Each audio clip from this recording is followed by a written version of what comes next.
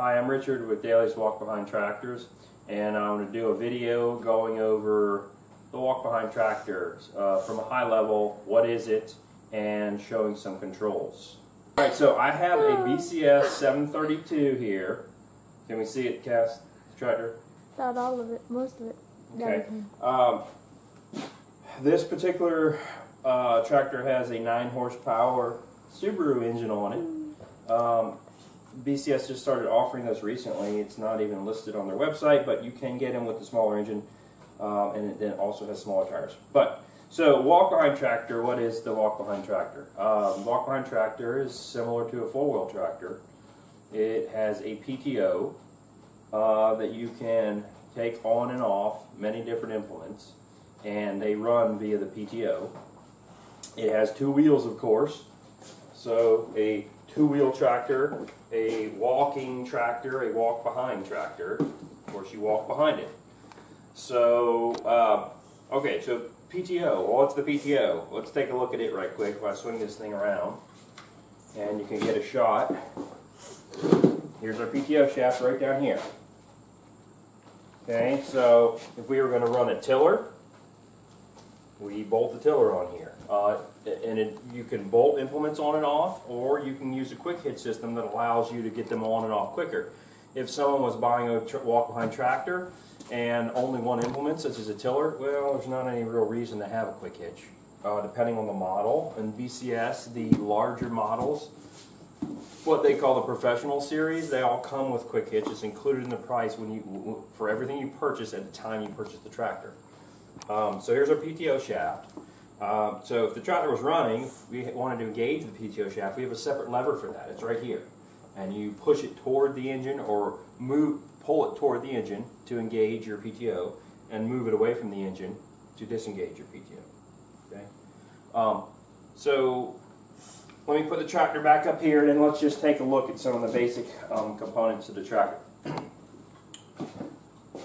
Well, before I do that, let me back up for a second. So the 2-wheel tractors, comparison with the 4-wheel tractor. So 4-wheel tractors are built for heavy-duty use. You'll see them in rural areas, sitting out in fields, rusting, still running for many decades. Well, the 2 brands of walk-behind tractors we sell, BCS being one, and Grillo, they are also built to very heavy-duty standards, and there's no reason one should not be able to have purchase a walk-behind tractor and use it for many decades of use. You have to perform basic maintenance and taking care of the machine, but they are very durable and can last you a very long time. So the walk-behind tractor is a very good alternative to the four-wheel tractor in the right scale. So depending on what one's doing, managing small properties, small-scale market growing, and things like that. So not only is this a high-end piece of equipment, but I think it's actually fun to use and walk behind it as opposed to riding on a four-wheel tractor, which is boring. I mean, perhaps once someone gets a four-wheel tractor and does it initially, okay, yay, it's fun. A little bit boring. So anyway, and for those that could use exercise like me, it's a great way to exercise. So in any event, let's take a look at some of the controls. Okay, I'm going to... Cass, what's the best way? You want me to swing it around toward you? Yeah. Like this? Okay. And you see the controls? Mm-hmm. And you see my hands at least? So I'm pointing to the control as I point to the controls? Mm-hmm. Okay. Okay, so on this tractor, this is the entry-level machine in the professional line for BCS. Okay? So we have a little extra control here, which would be what you get when you move up into the professional line would be a differential. That's what this lever is, okay? Since I just mentioned the differential, let's just talk about it for a moment. What's the differential? Well, that allows the machine to turn very easily. The wheels can freewheel and move independently of each other. For those that have used almost any typical American tiller, no knock on American stuff, I am an American, by the way. So, but what anyone's used to is a machine that has a straight axle and the wheels are going to bind when you turn. So at the end of your row, if you're tilling, you pretty much have to muscle the machine, flip it around, and make your turn. Well, not so with the machine that has the differential. So notice, I don't know if you can see, you might have to follow me around, Cass. I'm spinning, I'm moving the machine around here. I'm holding onto it with at the left handlebar with 2 fingers. And it takes no muscle whatsoever to turn the machine. The wheels spin independently of each other, and it's a snap, okay? If the tiller was on here, of course it would take a little muscle just to keep the tiller up off the ground, but not to turn it. You know, it just turns wonderfully like that. Now, when you have a differential, what if you're in deeper soil and you need extra traction? No problem. You pull this lever back and it locks in the differential. At this point, it's now locked in. If I want to turn the machine, I can. But just like any other straight axle machine, I've got to drag it around. Note the wheels, they're not spinning at all. They're locked together. So it makes it much harder to turn, okay? So that's the differential. Some other controls that we have, you can see this handlebar here?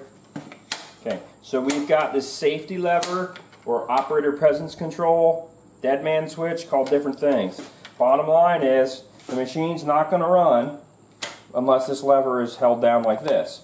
How do you start the machine if the lever's up and you can't stand here and hold it to start it? Well, you pull the clutch lever, this being the clutch lever. First bring this down, pull the clutch lever up, lock it into place, and then there you go. So when you're working, your hand's always going to be right here holding this down. If the machine's running and you're tilling, mowing, whatever you're doing, you let off this, it's going to kill the machine, kill the engine. It works differently depending on the model. On the BCS side, some of the models, when you let off this, it just stops the machine instantly and the engine stays running. Those are what they refer to as their power safe models. On the non-power safe models, it stops the spark on a gas engine and then the machine slowly comes to a stop once the engine dies. Okay, so looking at some of the other controls. This is our clutch. Okay? You able to see that okay? Okay. You have, in order to perform certain functions on your walk-behind tractor, you've got to utilize your clutch. Okay? Such as, these functions would be changing your ground speeds. I'll get a closer shot of that in a moment. But we have 3 ground speeds on this particular model. Some have 2 working speeds, some have 3 working speeds, some have 4 total speeds. Just depends. If you want to shift gears with this machine running, change ground speeds, you've got to use your clutch. You pull your clutch lever in, change gears, get into the gear you want, and ease your clutch back out and take off and do your work. If you want to engage your PTO, so this lever being ground speeds, we got a PTO lever over here. If you want to engage your PTO, you've got to use your clutch. So to engage the clutch, as I mentioned earlier in the video, you would push this toward the engine. Okay, you cannot. Oftentimes you can't do it without the machine running. But it pushes toward the engine, and you let your clutch out, and PTO starts spinning. If a tiller was on there, your tines are going to start moving. Okay, so some other controls we have here. Tilt it up.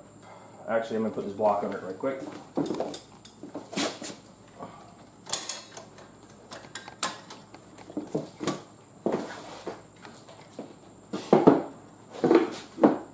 So we've got height adjustment right here, okay? BCS has 7 different positions for height adjustment. This tractor just came out of the box and we haven't fully set it up, so it's a little bit tight. But when we set them up, send them to our customers, it works pretty smooth. So since there's no implement, the tractor's wanting to come down a little bit. But you've got a number of different positions. From here, you can see a wide range of up and down positions on the handlebars. That's pretty nice. So that works very similar on Grillo as well. They have a height adjuster here in the same place, although they have 4 positions as opposed to 7. Okay, moving around. So we talked about the differential earlier. This does not need clutch. You can use it at any time. Unless you need extra traction, you're generally going to leave it in this position here at almost all the time, which is unlocked, this being locked. Okay, forward and reverse right here, okay?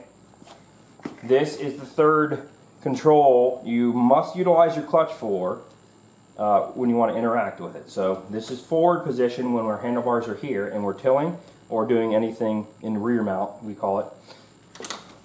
This is reverse, okay?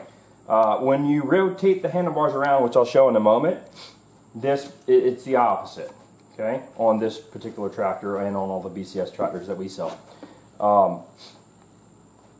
reverse, and then forward. So you must utilize the clutch when doing this. You're going to get a bunch of grinding with your gears. Okay, continuing to move around. This is our throttle engine speed. Okay, pretty straightforward. This is idle. Moving it up increases our RPMs. We also have a handlebar offset. Okay, to offset the handlebars, we grab this lever and offset left and offset to the right. Okay, it's pretty easy. Works similarly on a Grillo machine. They have the same thing. Certain Grillo models have a differential, just as the BCS. There's the control levers on some of their models are a little bit different. The G110 is similar to this with similar type of controls. The smaller machines, GD5 to 107s, have control rods to interact to. Well, no, actually the differential doesn't. It has a lever, but the forward and reverse is via a control rod as opposed to a lever like this. So these walk-behind tractors, you can run front and rear mount implements. So you could run tillers, power harrows, soil working implements, a rear mount, which is how it is now. Well, what about if you want to run lawnmowers, snow throwers, hay balers, hay rakes, things like this? You run them in the same place. They get hooked in the same place, but we turn the handlebars around 180 degrees and run it in front mount, we'll call it, or mowing position. So let's take a look at that right quick. So here's how we do that on this machine. One thing right quick. So note, we've got some fancy looking cool plastic on this BCS machine. It looked great, okay? Well, nothing wrong with running it on your tractor. It looks super cool. I find that it annoys me from a usability standpoint. So, especially when rotating handlebars, I like to see the cables. I don't want cables getting pinched or bound when I rotate the handlebars. So I never run any tractor, at least my personal tractors, with the plastic on. Nothing wrong with doing that. That's personal preference. So do it how you like. And that would be Grillo or BCS. It's just not a knock on BCS. Grillo has a piece of green plastic that looks pretty cool too. I take it off as well on my machines. This doesn't really matter. This is just a little cover over the, basically where the clutch fork is, goes into the top of the transmission. That does not really get in the way. No real reason to pull that off if one doesn't want to. Okay, so going from rear mount to front mount. Here's how we would do it on BCS. You got your two control rods. These must be removed first.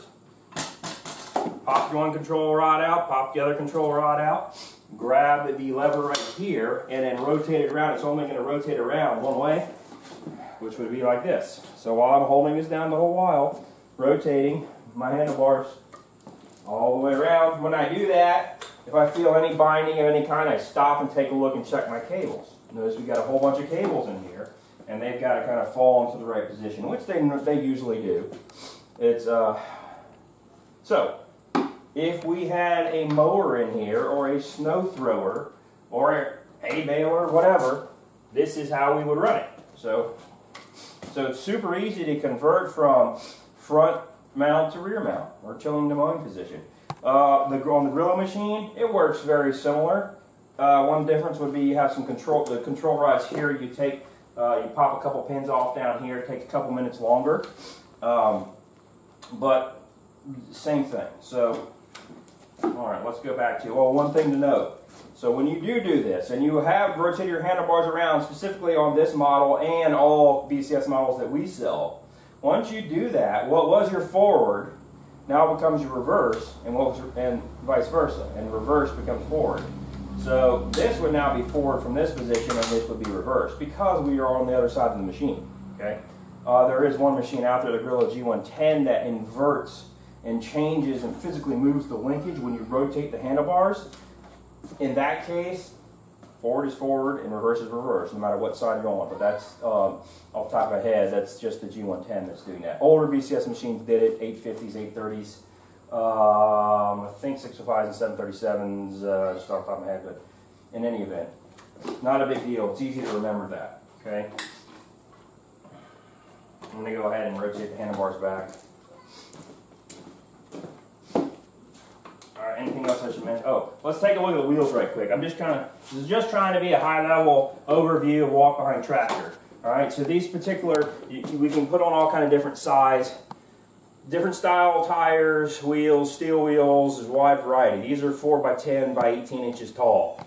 You know, these are much taller than just about any American type of tiller out there by far. On the bigger size tractors, they usually, the 732 with the bigger stock engine comes with the next size up, which is 5 by 10 by 20 inch tall. All right, so, but something I wanted to mention about these are adjustable rims. We can move these wheels out if we want. Gives it a little bit more stability and balance, or if we were running the rotary plow, we want to do that to get a wider width. So notice there's an inner rim here. With the tire off, you can just essentially unbolt your inner rim, and it can be flipped 2 ways to bolt onto this inner set of brackets or this outer set. That's how you can adjust your wheels out. So FYI on that. All right, so engine options. So they're all high quality industrial commercial engines on these machines. This particular one has the Subaru engine on it, this EX series, which you can get on the BCS 710. The same engine also comes stock with the SP series, which is a grade down. But anyways, it's just a smaller engine, and it's from a different series. That's on the least expensive BCS machine. Most of the machines end up coming with Hondas in most cases, which are also on the GX series engines, and then Yamahas on the Grillos. No Yamaha on BCS. I like all the above. I really like Yamaha engines, or like Honda, and even the Subarus that we've been using more recently. I like those as well. Subaru claims on their EX series they've got 5-year warranty on those, where the others brands have 3. So I really don't think you can go wrong with any of the engines for the most part. I mean, well, Yamaha, Honda, and Kohler. I mean Yamaha, Honda, and Subaru. One other thing to note. Bumper, depending on the implement for just tilling, you probably don't need it, but what we normally do, and when you start running more implements, especially a power hair or something like that, this fancy piece of plastic comes off, looks nice. Don't have to take it off just for the heck of it, but we take it off because we mount weights on here oftentimes, depending on what implement we're running. You can mount suitcase weight, you can bolt on some weights, you can do a J-bolt and barbells to balance out the implement, so it's easier on the body, easier at the end of your rows to make turns.